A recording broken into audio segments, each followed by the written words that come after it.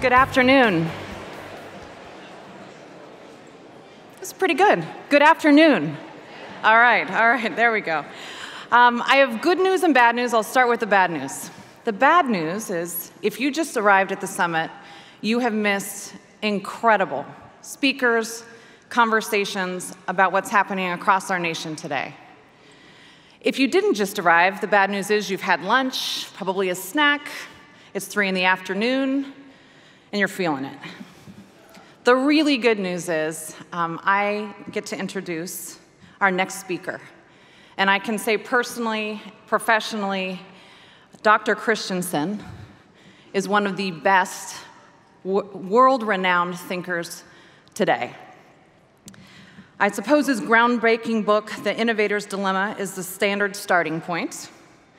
He wrote about the lumbering Goliaths of the business world, successful, set in their ways, and seemingly invincible.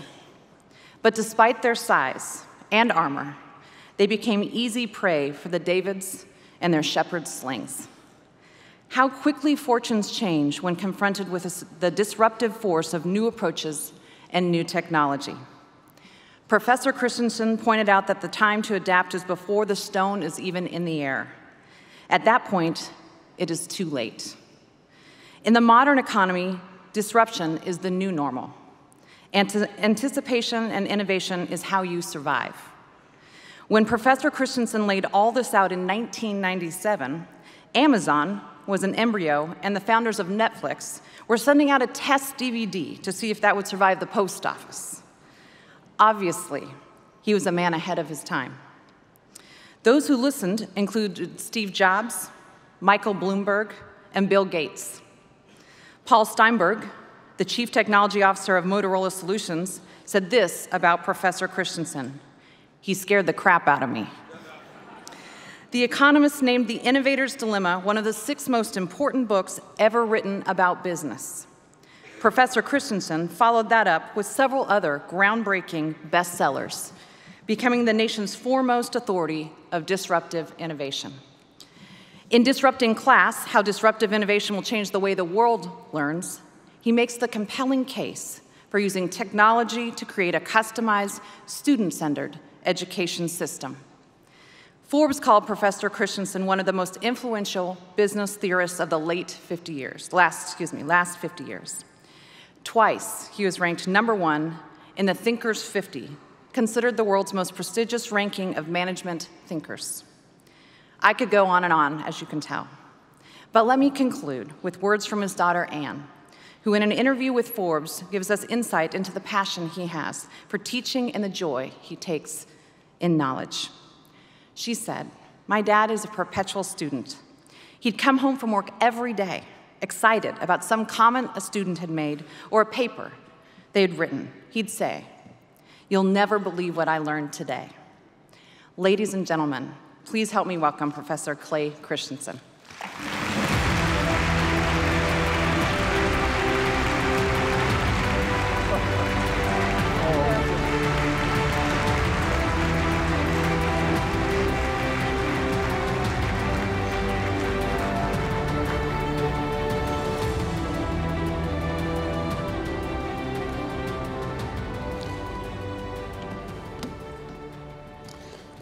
Gosh, it's just overwhelming to see people with so much substance amongst you to spend your time listening to me. But I really hope that a few of the ideas that I offer might be helpful in the world that you're taking on. What I want to do is talk to you about what I've learned over the last 40 years of a student about how to make organizations change. I decided that it didn't make any sense for me to tell you what I think you ought to know about changing our schools. But I did think that when you find a program or evidence that you ought to change, how do you make it happen?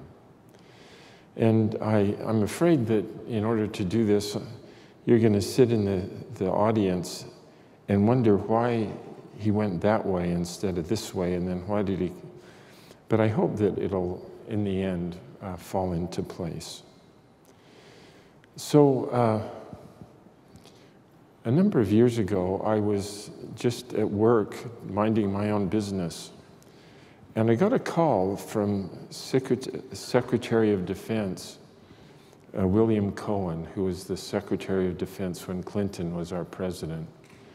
And I'd never met him before, but out of the blue, he said, "Clay, I wonder if you would come to the Pentagon, because we want to study what you've written in the first of my books, The Innovator's Dilemma, to see what it means for us." And geez, for me to have an opportunity to go to the Pentagon was a life-changing event. So I said, of course I'll come. And he said, we figured out a date, and he said that he wants to present my research to his entire staff.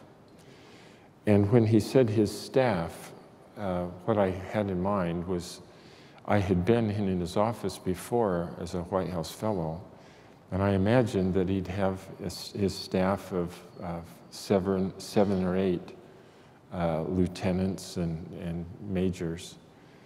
But he met me at the front door and ushered me into his conference room, and there were about 50 people there. And he took me to the front and introduced me to the chairman of the Joint Chiefs of Staff, and then to the other chiefs, and then behind them were the secretaries of the Army, Navy, Air Force, Commandant of the Marine Corps. Behind them, all of the under and deputy secretaries, and behind them, all of the assistants of everything else. And I started to get scared, and I said, "What do you want me to say?" And he said, "Oh, just seriously," he said, "just present your stuff." And I had no idea what would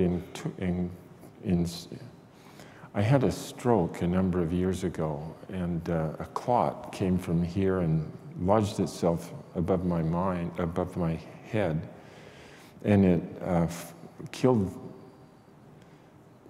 the place where I formulate speech. And so when you'll notice as I give my talk, I can't come up with the right words sometimes, and I apologize for that. But Secretary Cohen just said, "Present your material," and then he sat down. And I described for the people there this theory of mine called disruption. And I'll describe it in terms of an industry of making steel. Let's see if I come back here. As an illustration of disruption. And what I described was, in the steel industry, at the bottom of the market are simple products that we call concrete reinforcing bar, or rebar. You and I could make rebar this afternoon in this if we wanted to. And then as you move up market, there are more sophisticated, higher performing products like iron and rod and reel. Above those are structural steel products like H-beams and I-beams. And the final is sheet steel that we use to make appliances and cars. And then I described in that industry how the ability to make steel improved over time. And there were innovative companies that were making good products better as they went higher and higher in the market. And I said that this describes the organization of almost every company. The products begin at the middle and then they go up, as you'll see why in a minute. And in the history of steel, there was something that made it even a little bit complicated. And that was in the 1960s, a new way of making steel emerged. And it came down at the bottom of the market, going after rebar. And the reason why they came down at the bottom is they had figured out a different way to make steel that reduces the cost of steel by about 20%. And the way they did it was they found scrap, put it in a big container, and hit it with electricity, and a big explosion occurs, and all of this scrap steel becomes liquid, from which they then can make products. The reason why the mini mills came in at the bottom of the market, however, is that the quality that they could produce was really crummy. Nobody would buy what the mini mills made except the rebar people at the bottom of the market, because there are almost no specs for rebar to begin with. And then once you buried it in cement, you couldn't verify whether they had met spec or not. And so rebar was a perfect product for crummy products. And as they attacked the bottom of the market, interesting, the reaction of the big integrated steel companies was to get out of that business. And the reason why is it wasn't good enough for what their customers needed. And the economics were crummy. So their gross margins, the mini mills at the bottom of the market, offered just 7%. And the integrated steel companies looked at, should we protect the bottom of the market? Or maybe we ought to move up to make higher profit products, making angle iron and structural steel and so on. So as the mini mills expanded their ability to make rebar, the integrated mills got out of the business, or they focused on higher margin products, because the margins in structural iron and rod and bar offered 12% margins. So they moved aggressively up there, and as the integrated mills looked down at the mini mills coming up, they thought, you know, we could make 12% in those products, but if we could just make even better steel in structural steel, up there the gross margins are 18%. And so as they got out of the angle iron and bar and rod markets, for the integrated steel companies, their profits improved by getting out. And as the mini mills came in, their profits improved by getting in. And it really fit with each other. But what happened to the prices of rebar and angle iron and steel is as they got out, moved up market, and the integrated mills reacted by getting out, both of their profits improved over time. Integrated mills by getting out, and the mini mills by getting in. And as soon as they had driven the last high-cost integrated player out, the prices of steel dropped by 20%. And so the cost of rebar dropped by 20% in 1979 when the integrated mills got out. And then the cost of angle iron and bar and rod again dropped by 20% when the integrated mills got out. And as they dropped out, the prices dropped out, the integrated mills moved up and the integrated mills moved in. And so in 1979, they integrated into structural steel. The price dropped by 20%. And the integrated mills then moved up into structural steel. And the integrated steel companies had to go up as soon as they could in order to make money. And so that's the story. I haven't done it justice here. But one of the things that I would just say, there are, in this story, there's no bad management involved. The integrated steel companies now have declined to account for only 20 or 30% of the total amount of steel made in America. And the integrated, or the new cores of the world now produce about 70 to 80% of all of the steel. And nobody intended to have this happen. It just happened in the pursuit of profit. And so I described how this had worked in the industry, the steel industry. And Secretary General Shelton, who was the chairman of the Joint Chiefs, put his hand up, and he said, "Clay, you're clueless about why we're interested in your study." And I said, "I am clueless. Can you help me?"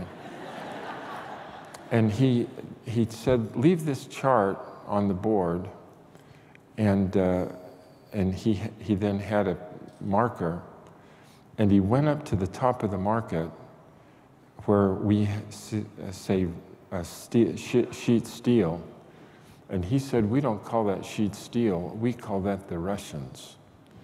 And they have been the high end of our market. They have been very complicated, capable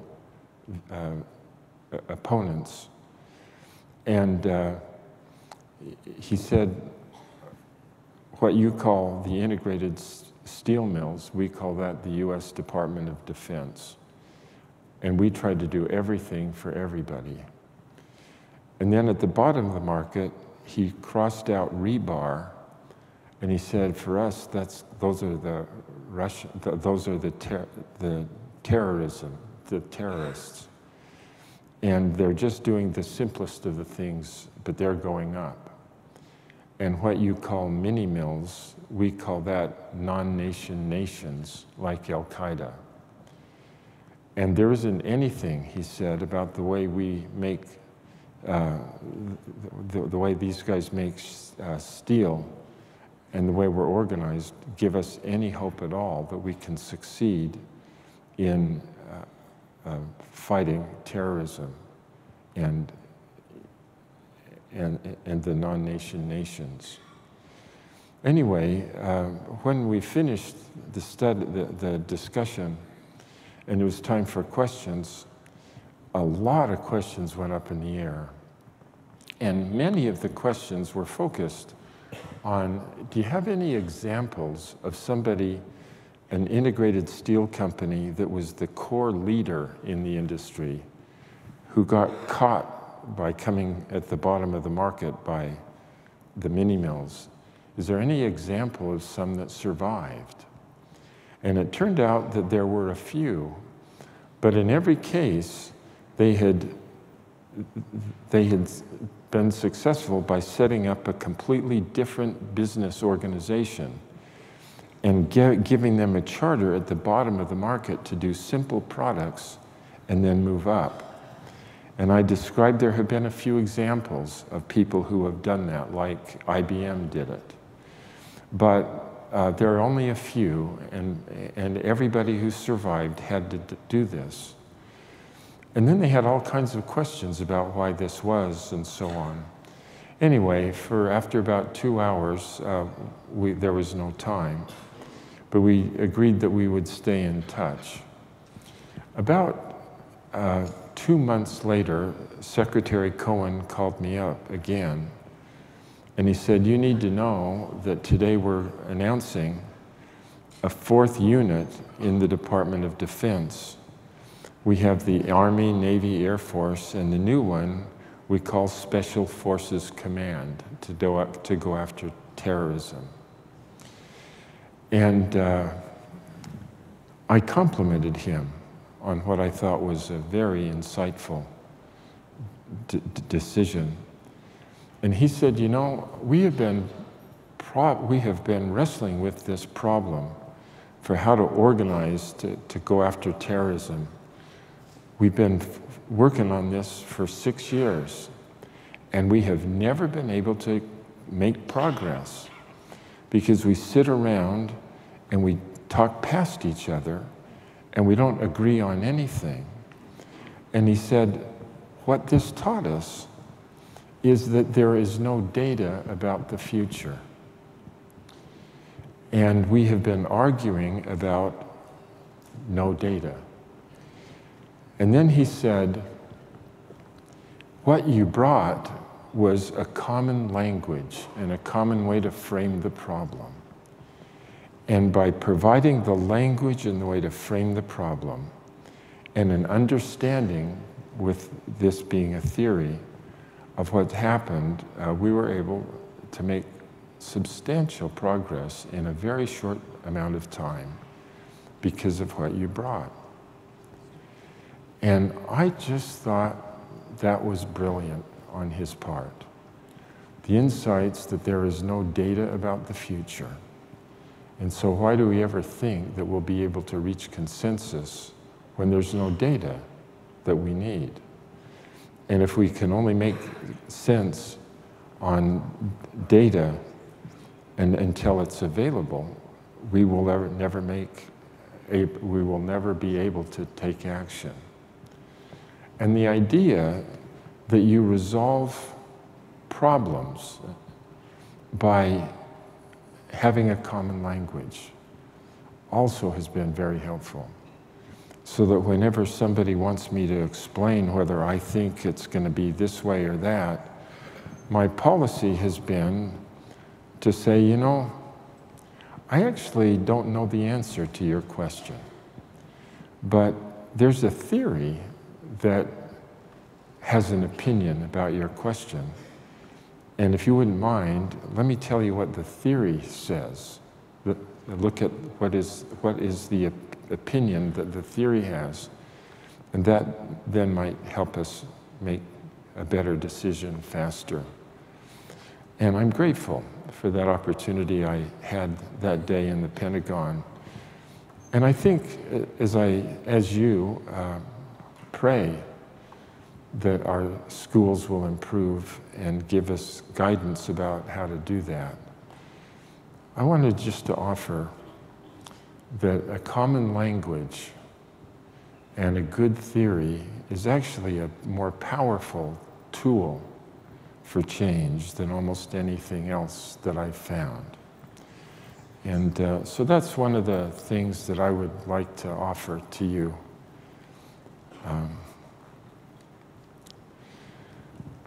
The next theory that I'd like to offer is an assertion that we made a bit ago, that the Harvard Business School and its compatriots have messed up the way people think.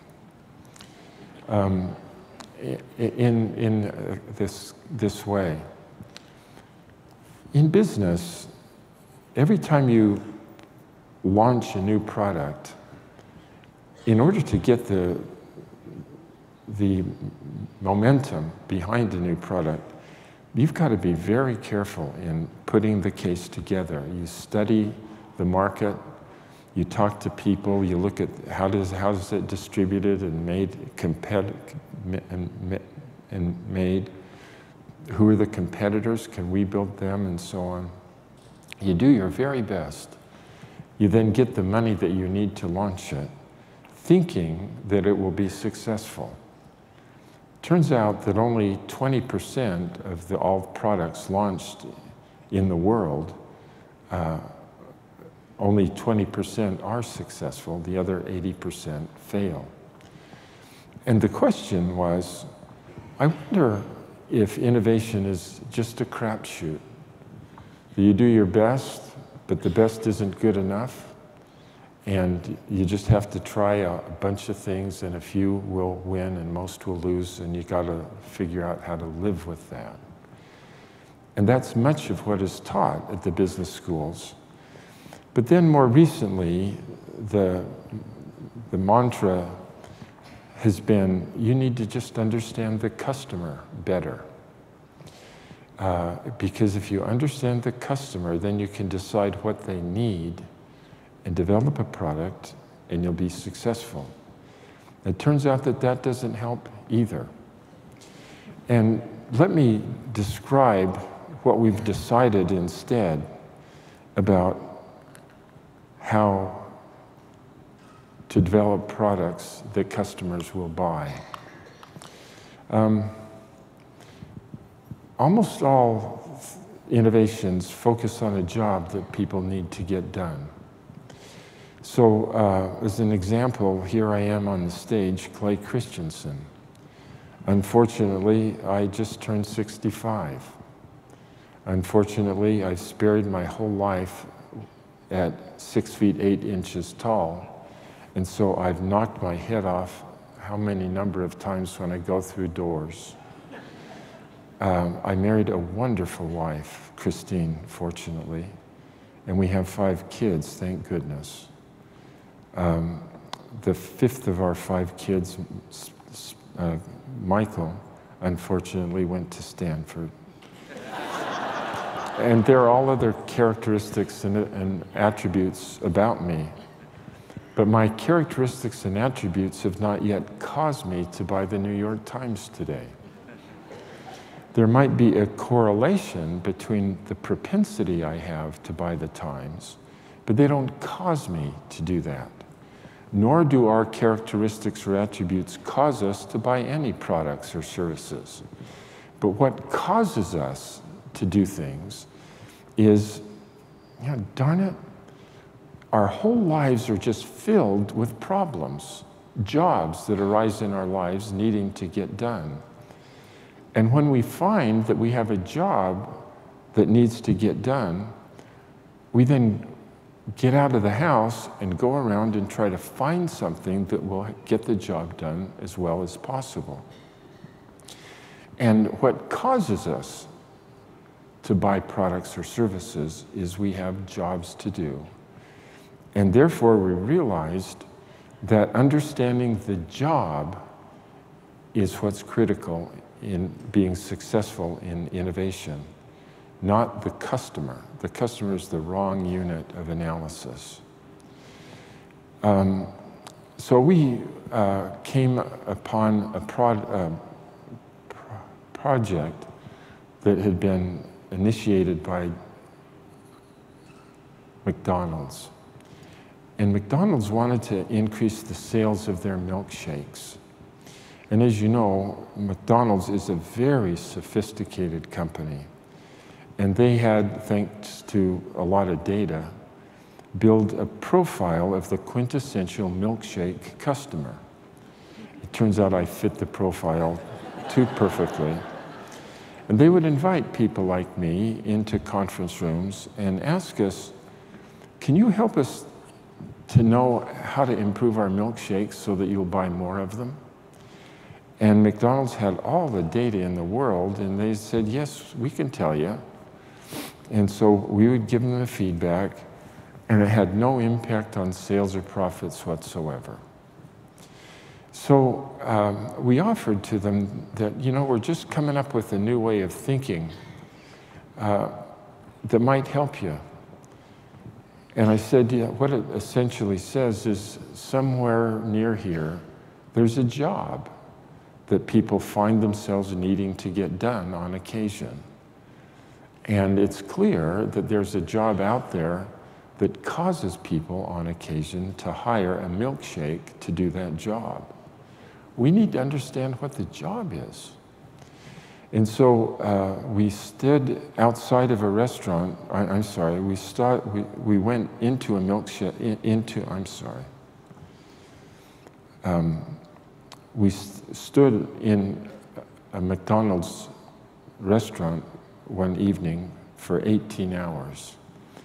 And we took very careful notes on what time did they buy the milkshake, what were they wearing, were they alone, what did they make other products with it, did they eat it in the restaurant or did they get in the car and drove off with it. And it turned out that about 80% of the products were sold before 8:30 in the morning. It was the only thing they bought. They were always alone, and they always got in the car and drove off with it. So we came back the next year and positioned ourselves outside the restaurant so that we could confront these people as they were coming in with their milkshake. And in language that they could understand, we'd ask them, I got problems here. What job were you trying to do that caused you to come here and hire this milkshake at 8:30 in the morning? And as they would struggle to answer, we'd respond by saying, well, can you think about the last time you were in the same situation, needing to get the same job done, but you didn't come here to hire a milkshake? What did you hire to get the job done?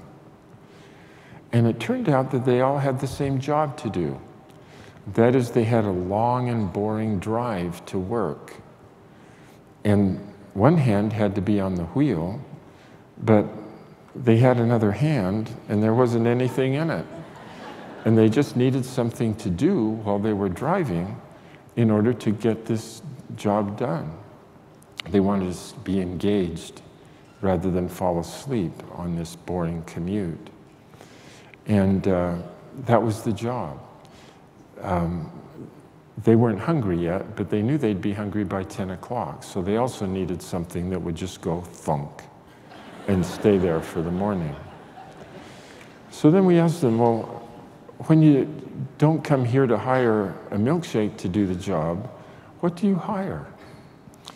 And one guy said, you know, I never thought about it this way, but last Friday I hired a banana to do the job. Take my word for it, never hire bananas. You can eat it in less than a minute. The taste is, there's no taste. And one guy said, yeah, I do donuts, but I have to do it without my wife knowing because she wants me to lose weight, not gain. And it gets on my fingers, and that makes the wheel get gooey. So that doesn't do the job very well. Another guy said, yeah, I do bagels, but they're so dry and tasteless. Then I have to steer the car with my knees while I put on the cream cheese. And then if the phone rings, I got 3 problems in 2 hands. One guy said, I hired a Snickers bar to do the job done, but I felt so guilty I've never hired a Snickers again. But let me tell you, when I come here to McDonald's and hire this milkshake, it is so viscous. It takes me 23 minutes to suck it up that thin little straw. Who cares what the ingredients are? All I know is I'm still full at 10 o'clock. And it turned out that the milkshake does the job better than any of the competitors. And the competitors are not Burger King milkshakes as much as you compete against bananas and bagels and Snickers bars and coffee and so on. And then it turns out that the people who hired the milkshake in the afternoon hired it for a very different purpose. And that is, they just wanted to talk to people that they love. And they needed us something we could just sit down and I could look at her and she could look at me and we could just help them know how much we care for them. And that's a very different job to be done. And it had to be formulated in very different ways. It turns out that Peter Drucker was smarter than me because he said it early at first, that the customer rarely buys what the company thinks that it's selling them. And understanding what the job was very helpful because they realized that they had been improving the milkshake on dimensions of performance that were irrelevant to the job to be done. But once they understood what it was, then they could understand how they could improve it in salient dimensions so that it would be successful every time. Turns out that the milkshake market is about 7 times bigger than they thought it was. And the reason why is they had been improving the product on dimensions of performance that were irrelevant to the job.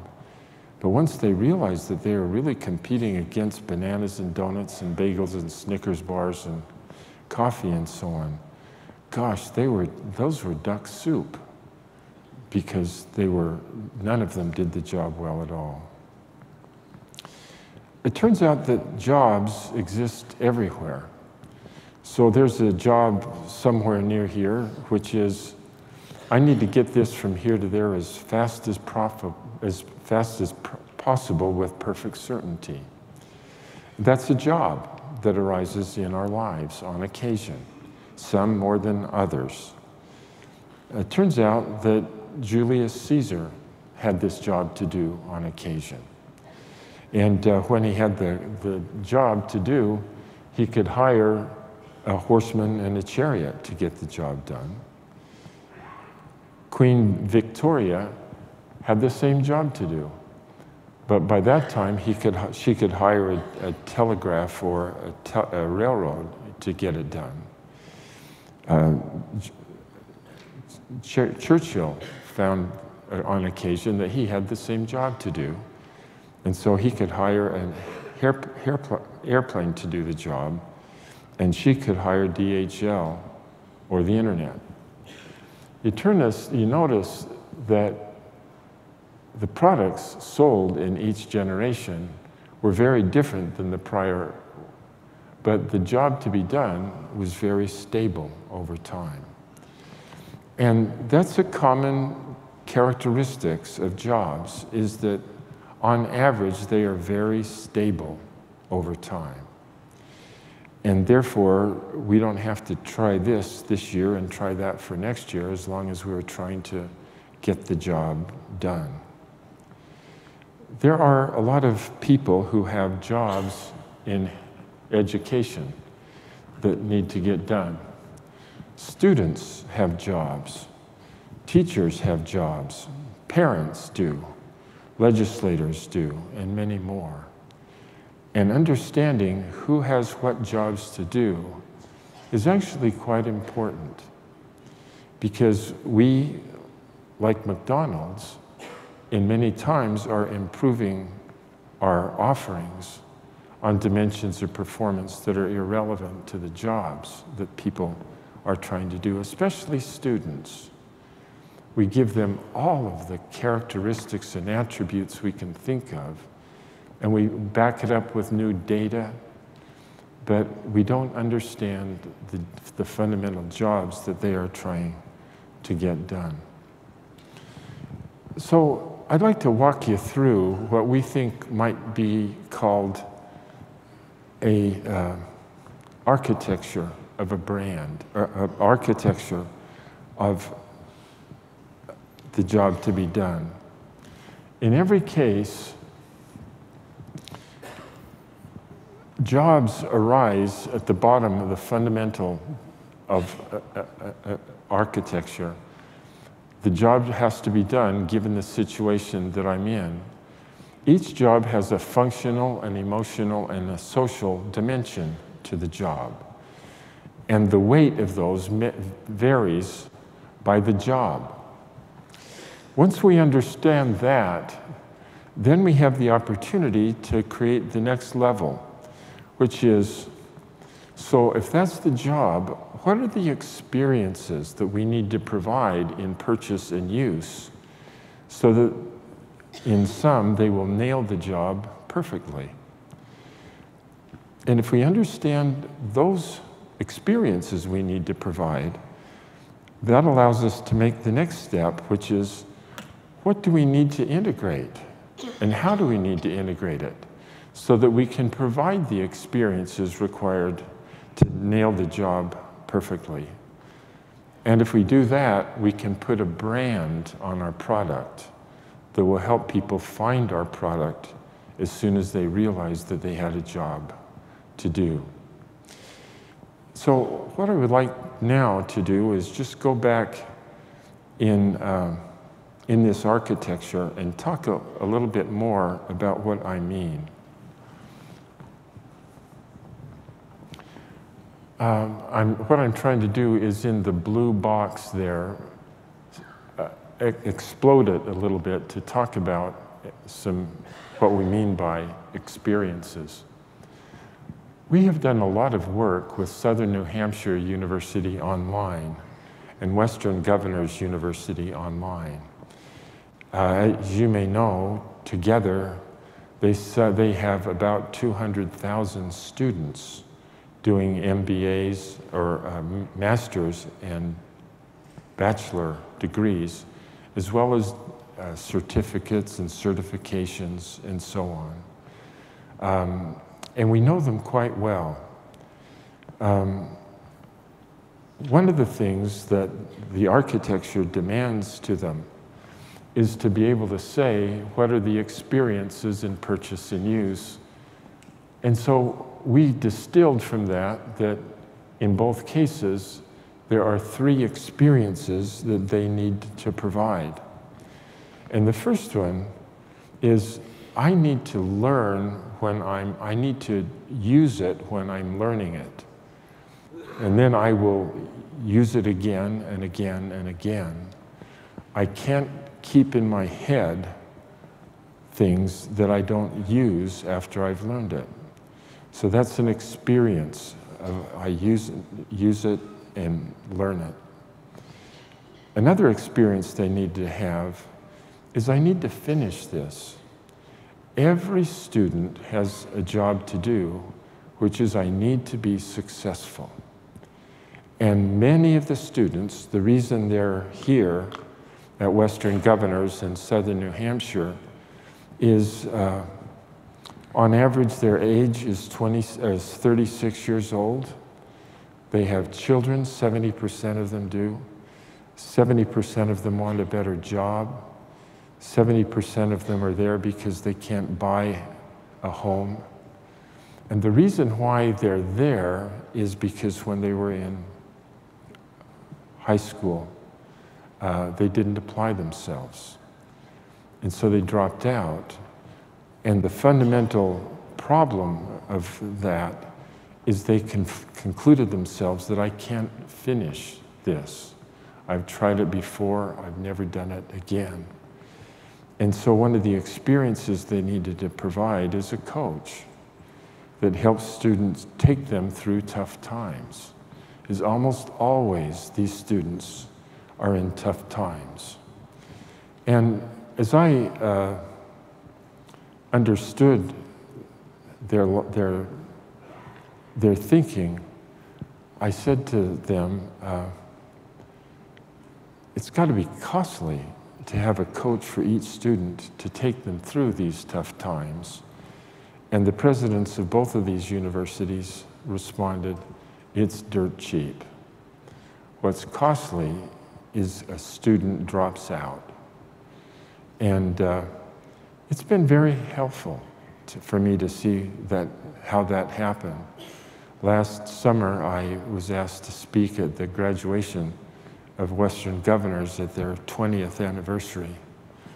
And there was a very wonderful story in every student's face as they came across the podium.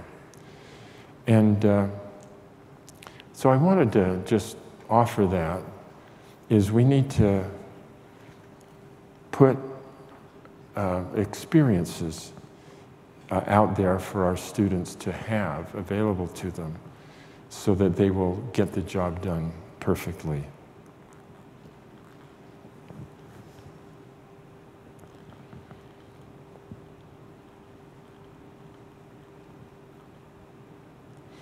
I'll just offer this one last one. What we've studied, what we learned as we've studied about innovation is that there are 2 forces that work against each other. So every time I hire a new product, I can't use it until I put out the old one, which is how I did it before. And this idea that the new doesn't work unless the old changes or is gone is actually very important. I was at Costco a bit ago, and there was somebody waiting in the line to hire a mattress. And one of my colleagues asked him,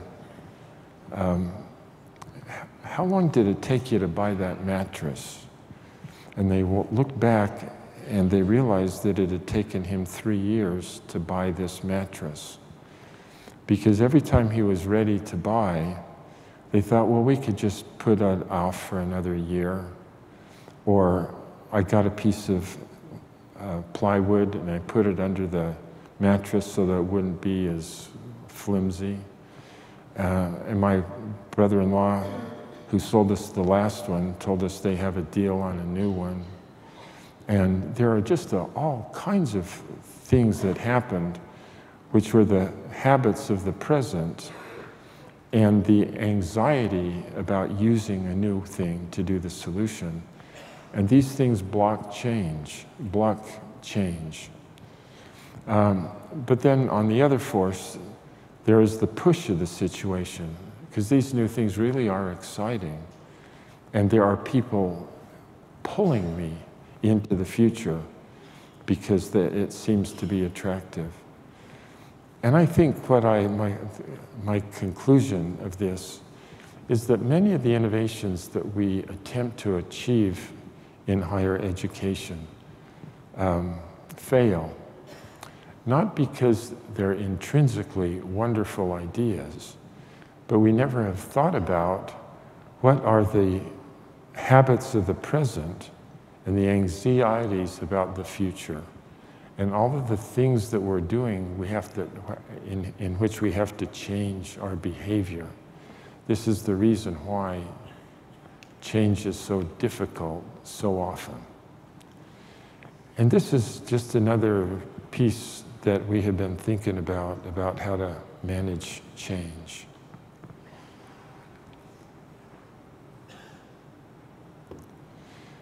I think I better stop. I have just one other thing that I wanted to say to you guys. And that is, a number of years ago, for reasons that I can't fully describe, I realized that God doesn't ever hire milkshake. He doesn't hire accountants in heaven, which is an idea that I'd never thought about before. But the language that got me in that direction came from an insight that I have a finite mind. And because I have a finite mind, God, I have to be able to hire accountants because we have all of these inputs and invoices and outputs and so on. And there are so many pieces of data around me in my company or in my school. Thank goodness we have accountants, and they can aggregate all of these things up and tell me we've got revenue of this going at this rate, and this is how much better it was than last year's, and I compare this to that. And because I have a finite mind, I need somebody who can make sense of the world for me by aggregating things up. And because of my finite mind, I get a sense of hierarchy in my world. If I preside over bigger companies that have bigger numbers, I feel more successful than if I preside over smaller numbers and smaller organizations. But then somehow I realized that with God, the perspective is different because God has an infinite mind. And what that means is he doesn't need to aggregate people up into numbers in order to have a perfect understanding of what's going on in the world.